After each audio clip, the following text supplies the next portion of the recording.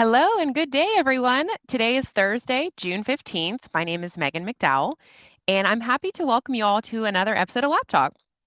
We have a special treat for you today as Tanvir Javed is joining us live from the Immersive Lab to give us an overview and a live demo of how to install your own remote monitoring system. Tanvir Javed is a product manager for connected solutions here at Thermo Fisher Scientific, and we want to welcome him to Lab Talk and thank him for sharing his knowledge with us today. As always, please feel free to use the Q&A function if you have any questions for Tanvir. Thank you, Megan. Good morning, good afternoon, everyone. Thank you for giving me the opportunity today to talk about DeviceLink Connect.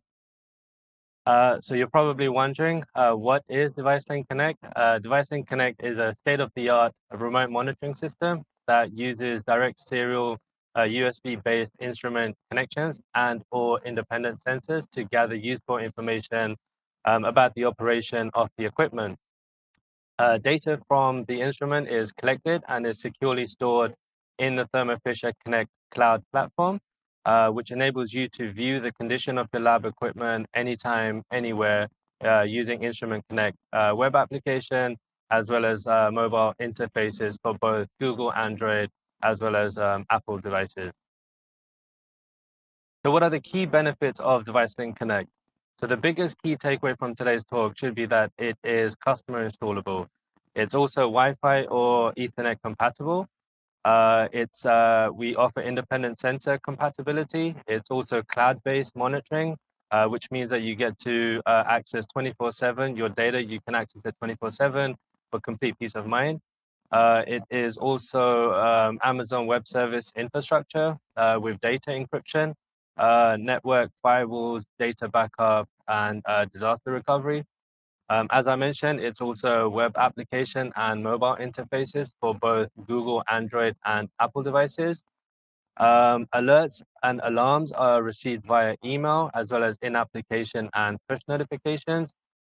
During a network outage, you do have up to 7 days of internal data storage.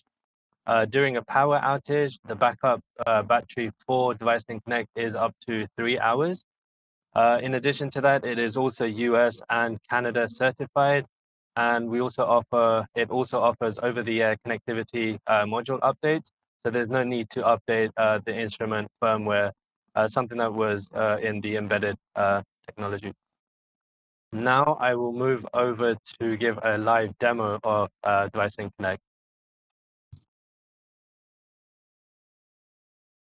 So inside the box, you will find the DeviceLink Connect mode, a PoE adapter and cable, serial USB cable, mounting hardware, and a USB commissioner dongle. In addition to that, we also have independent sensors. The one on display here is a PT100 temperature sensor. So the first step is providing power to the mode. For this, you'll need to connect the Ethernet cable to the out port on the wall adapter.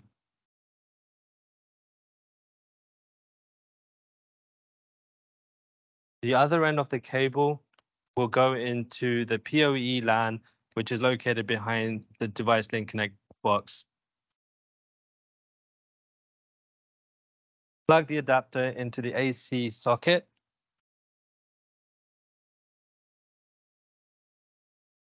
Once you have plugged everything in, switch it to the on position, and the blinking LEDs will indicate the mode is getting power. We can now connect the DeviceLink Connect box directly to the equipment using the serial or USB cable that's provided. Start by connecting the USB end of the provided cable into any one of the 4 USB ports.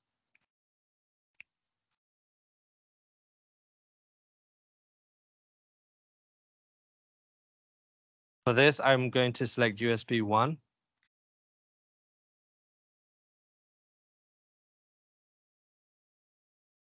The other end of the cable will go into the serial port behind the ULT freezer.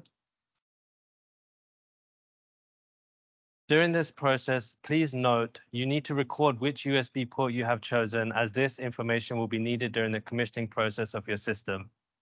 We can now connect independent sensors. Independent sensors can be used either in conjunction with a system connected via serial port or as a standalone independent monitoring system. For this demo, I will go over the process for connecting a temperature sensor into a ULT freezer. Locate the sensor housing, which is typically located near the bottom of the freezer. In the interest of time, I've actually already gone ahead and removed the housing from this ULT freezer. So what you need to do is insert the probe. Once you have inserted the probe, you will go ahead and put this back into the freezer and route the wire through the access port, which is located on the rear of the freezer.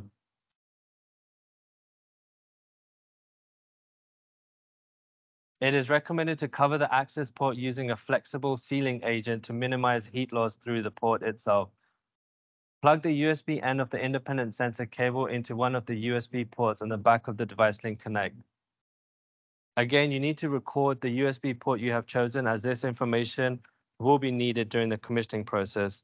I am going with USB number 2 for this.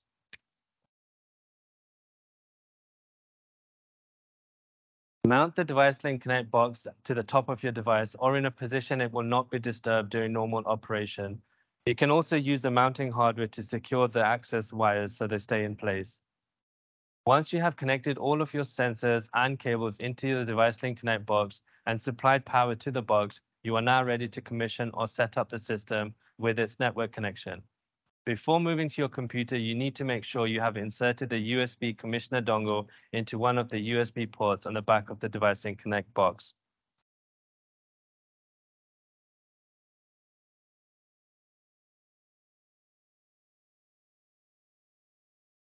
Angela will now play a video which outlines the commissioning process. From your computer or internet-enabled mobile device, select the wireless network with an SSID or network name in the form of moat-numbers. If you are working with multiple DeviceLink Connect boxes, the numbers are actually part of the individual MAC addresses which are labeled on the DeviceLink Connect boxes. When you select the moat network, you will be prompted to enter a password. The password is identical to the name of the network. In this case, moat-numbers. Once the connection is established, navigate to your web browser and go to dlc.local:9292. You will be prompted to enter a username and password to obtain access. The username is admin, and the password is change this password. As this is the first login, you will be asked to change the password and re-log in. Once complete, you will be directed to the DeviceLink Connect homepage. There are 3 tabs of importance in the commissioner when you are doing basic network setup. Those tabs are Wi-Fi, Sensors, and DeviceLink. There is a top progress indicator at the top of the screen which will indicate which steps are left to be completed during your commissioning process.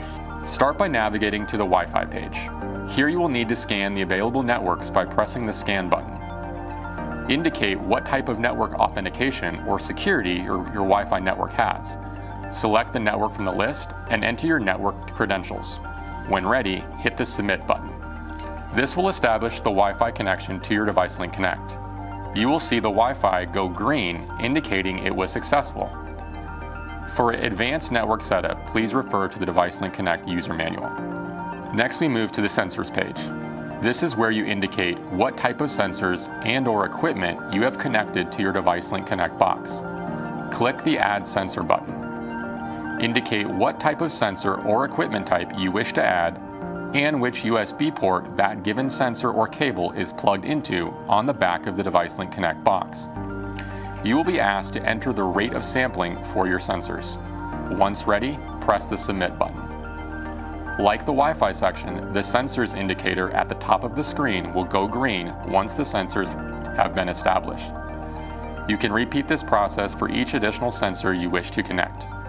Note, you cannot connect more than one piece of equipment via a serial port connection to a single DeviceLink Connect box.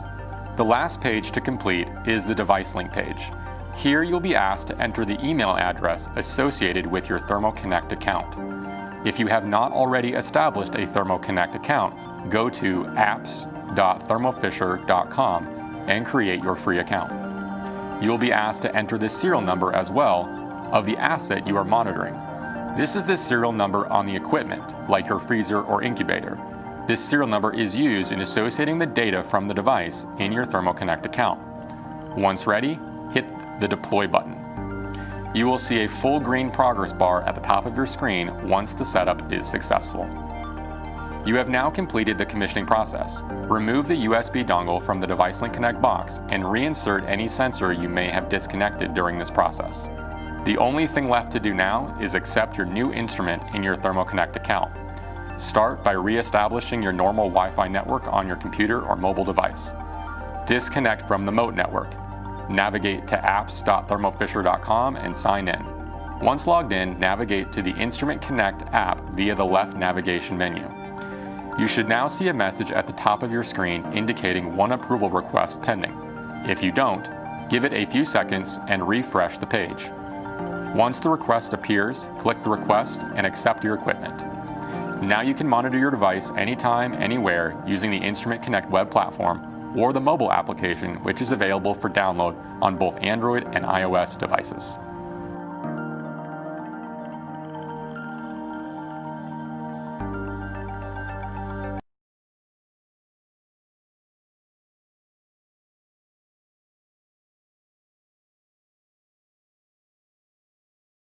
Thank you for that. So now, just to summarize everything, so as I mentioned, DeviceLink Connect is a remote monitoring and asset management solution targeting life science manufacturing companies as well as research institutions. DeviceLink Connect system sends information to the Thermo Fisher Connect cloud platform, which is supported by Amazon Web Services. And the users are able to access the device information via Instrument Connect application on the Connect platform. We have some resourceful links here. The first one is a main DeviceLink Connect page. Over here, you can find installation videos along with other customer-facing materials from brochures to technical data sheets. Also have a QR code if you want to take a picture of that. This QR code will take you directly to the installation video. Thank you. Any questions? Thank you, Tanvir. We did have a couple questions come in. First, I can actually answer the first one. Someone had a question about the model freezer that you were demoing with. That is our Thermo Scientific TSX 700 box unit. It has the light bar feature at the bottom. I'm sorry, that was our TDE. We have our TSX in the immersive lab as well. So it's our TDE 600 box unit that you were demoing with. We had another question about the type of data security in place for DeviceLink Connect. Could you talk a little bit about that, Tanvir? Yes, absolutely. So all of the data that is stored is highly secure. Amazon Web Service data centers are managed by compliance programs with audit safeguards. Security features include data encryption, network firewalls, scheduled audits, and then data backup and recovery as well. Great, thank you. We had another question. Can you connect DeviceLink to CO2 incubators? And if so, what parameters can you measure? This was actually a question too that was popped up last week. So happy to hear your thoughts on that. Yeah, no, absolutely. That's a great question. So yeah, so for CO2 incubators, the DeviceLink Connect system reports chamber temperatures, gas levels, alarms and alerts received via the incubator data output connection. Great, thank you. And then one last question, for someone doing this on their own, what installation material is available to them? That's another great question. Yeah, so we actually do have a lot of material available. There's a ton of quick start guides that we've developed, videos as well. Those are like 1 to 2 minute long videos that break down the steps, easy steps to follow. And then we also have that QR code that I presented. If you take a picture of that, the QR code will take you to the installation video. It's about an 8-minute long video. It starts from right at the beginning to all the way to the commissioning process. So it's a great tool to have. Awesome. Thank you so much. A lot of great resources out there for people to do this on their own. So that was the end of our questions. Wanted to thank you again, Tanvir, for sharing that super helpful demo with everyone. We hope you can take these best practices back to your lab to be more connected with your science. So, and as we mentioned here, there's a lot of great resources on our website to help you with that. So you can take advantage of those, scan the QR code, and watch that great video. So be sure to join us next Thursday, June 22nd, where we will be sharing important things to consider when choosing the right cold storage for your lab. And our late summer and fall schedule will be out soon. So we're really excited about showing those topics that we have planned for you for the second half of the year, so stay tuned for those. And if you missed any of the previous episodes, you can view them on demand here in the Learn Event Hub, or also out on our Thermo Fisher Scientific YouTube channel. You'll join us next week, and we hope you enjoy the rest of your day. Have a great day, everyone.